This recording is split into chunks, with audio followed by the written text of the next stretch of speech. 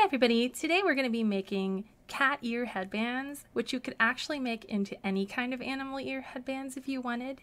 This is just kind of like an easy way to do a Halloween costume or the beginning of a cosplay if you wanted to dabble in that. What you want to do first is get your main ear color, which is the big like house-shaped piece, and mark like an 1 3/4 or an 1.75 on there, because that will kind of give you a guide of where to put the inside of your ears. Now, as I do this, I am not waiting for glue to dry. That's a problem. You'll see what problem it is.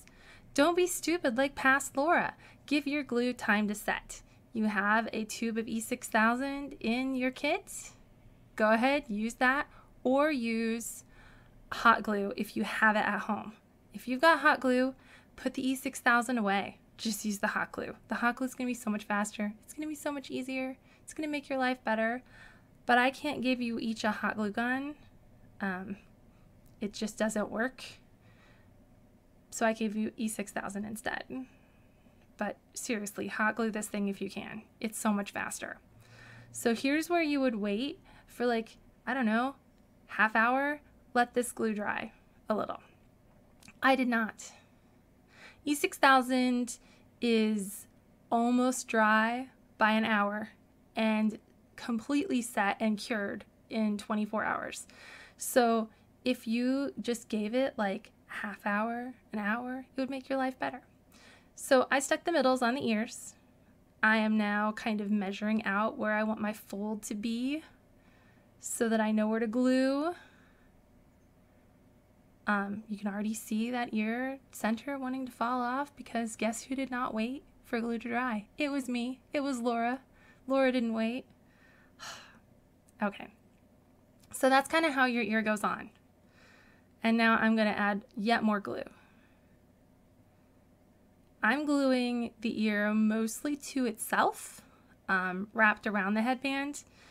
It's a little easier that way. The headband will get glue on it too.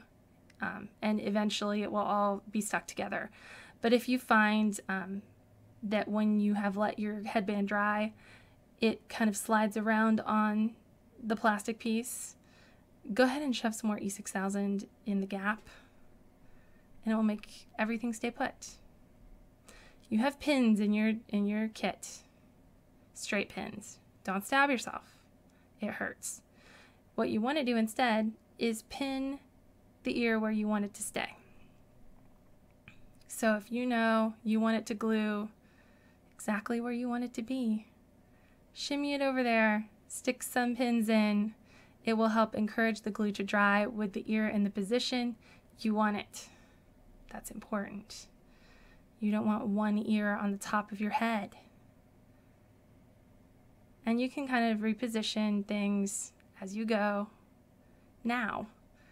But don't wait for an hour and try and reposition it, because it won't. Go ahead and trim the back if any corner is showing on the front. On the next ear, you'll notice I trimmed it in advance, and see my ears falling off the middle of my ear. Because what didn't I do? I didn't wait for glue to dry. Life lesson, folks. Life lesson. But see, you can also trim in advance if you are a person who prepares, which apparently I'm not.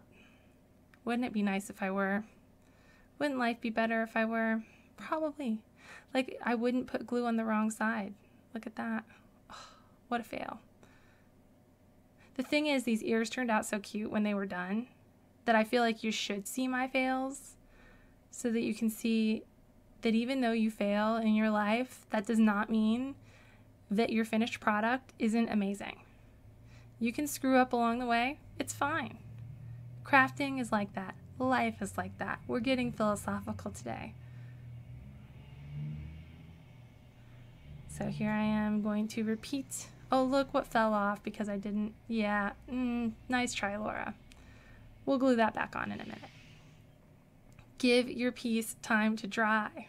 Give it time. Go watch an episode of Friends or something. I don't know.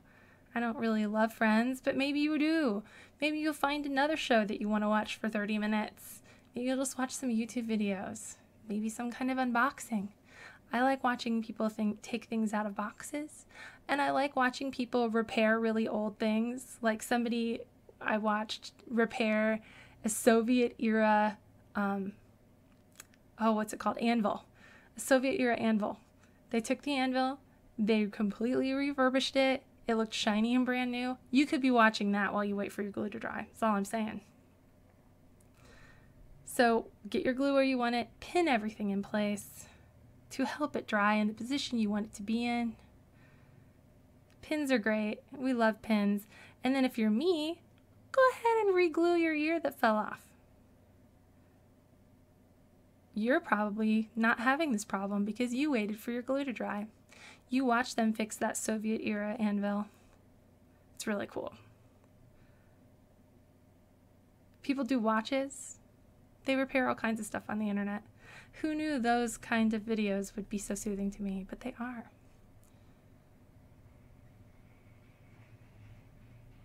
So that's what your headband looks like when it's done. So cute.